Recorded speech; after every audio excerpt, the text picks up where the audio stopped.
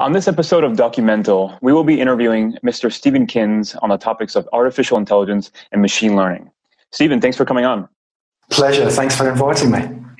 So to start, I would like to ask you, what's one really cool / interesting development in this field that you think the world should know about and why? Wow. Well, picking only one is hard. But okay, let's say I notice a new mole on my arm.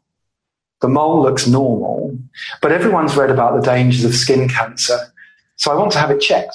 But just like most people, I'm really busy. Trying to get an appointment might take a while. And not only that, but I don't want to waste a doctor's valuable time on my false alarm. So what can I do instead? Well, I take a photo of the mole with my phone and use an app to send my photo for analysis by a trained AI engine. The answer comes back immediately: see a doctor. Just imagine the time saved and the mind put at rest without having to do anything other than taking a photo and using an app. This app isn't available to everyone just yet, but it's not science fiction either. This AI-based application is being built and tested right now and has had already some incredible successes. In its early stages, it even corrected a world-class oncologist's diagnosis and saved the life of a patient. The possibilities for this sort of thing are endless. How about something not quite so serious that's really just for fun? I can take a still photo of myself and using another video from the internet, say as a favourite speech, I can animate my still picture so that it talks. I can have a dream, send us to the moon, sing on Broadway, or announce the latest news from the International Space Station. Who wouldn't want to try that? I think you've piqued our interest with those examples. Can you give the viewers an introduction to what is artificial intelligence and machine learning? Well, artificial intelligence, AI, has been in existence really since the 1950s.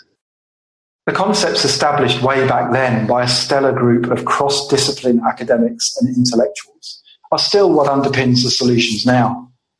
But what's changed recently is the availability of data, computing power, and education. AI is everywhere, even now. It's all around us, but we are just at the beginning of what it can do.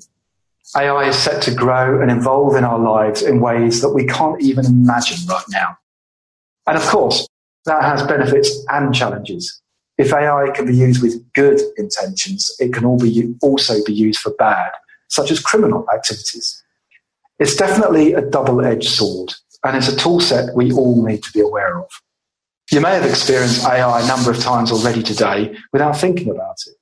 Perhaps you set your alarm with a voice assistant, browse some videos suggested by your online streaming service, or simply use SatNav to get to a meeting. These are all different types of AI, and each with their own solution. I think one of the greatest challenges that I noticed today is that we all experience these emerging technologies on a daily basis and lack a fundamental understanding of what they are and how they actually work. So with that said, what are these so-called solutions and how do they actually work? Yeah, you're right.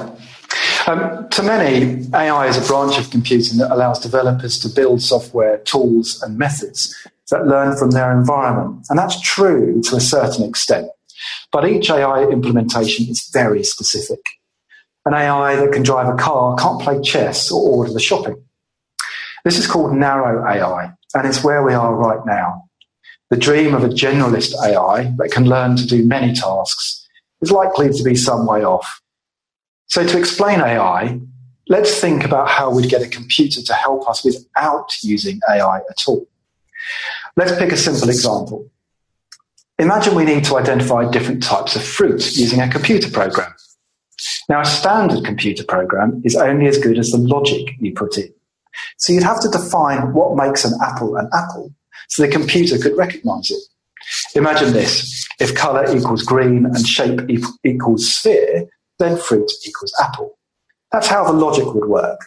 But given all the different types of apples and all the different colors, you can imagine how long it would take to really define what makes an apple for the computer. However, an AI machine learning system, on the other hand, would learn what probably makes an apple using data and its own experience by looking at lots of examples of apples. Its eventual answer would likely be far more sophisticated than our non-AI logic and with very nuanced definitions.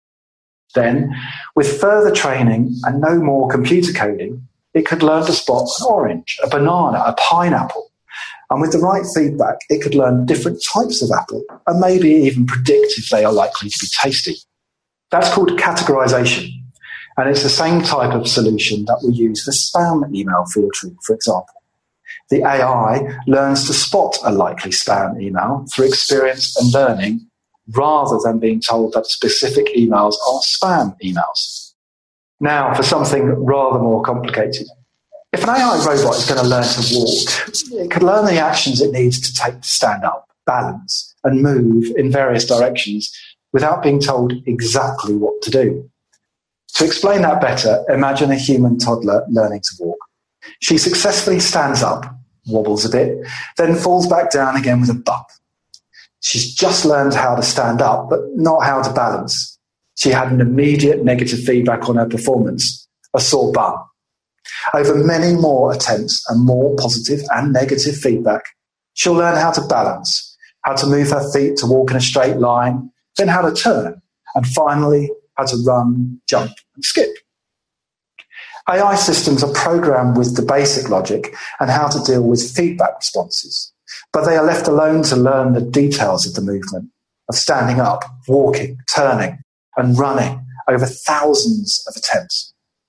They may even find ways of achieving movement that weren't imagined at all by the human designers. That's fascinating stuff, Stephen. Can you give viewers a little bit more about your background and expertise? Well, I was a business consultant in financial services originally, and I advised some of the biggest banks in the world how to deploy technology. In some cases, that technology relied on AI. It occurred to me that AI is such a powerful tool that smaller companies would also benefit from it greatly. But it's currently so expensive to create your own bespoke AI agent doing what you need it to do. You need to rely heavily on experts in their field. And that's difficult and very expensive for anyone, especially a small business owner. My new venture that I'm going to release and talk about more in the coming months looks to democratize access to AI, giving the power of AI to small companies so they too can reap those benefits.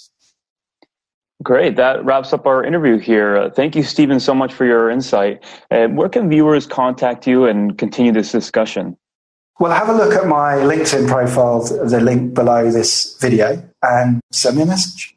Great. Thanks again. I'll talk to you soon. Have a good day. Bye-bye.